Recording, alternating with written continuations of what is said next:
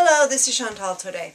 Mobile malware reached new levels in 2011, and the trend is expected to continue in 2012, with cybercriminals expected to make mobile banking apps a focus of their attacks as consumers increasingly perform financial transactions via mobile, according to a new report from McAfee Labs.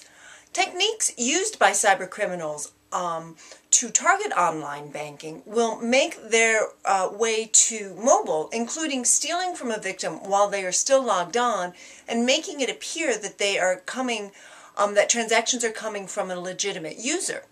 McAfee also predicts cybercriminals will improve upon tactics that have been popular in the past for mobile attacks, so they can bypass system protections and gain greater control over mobile devices.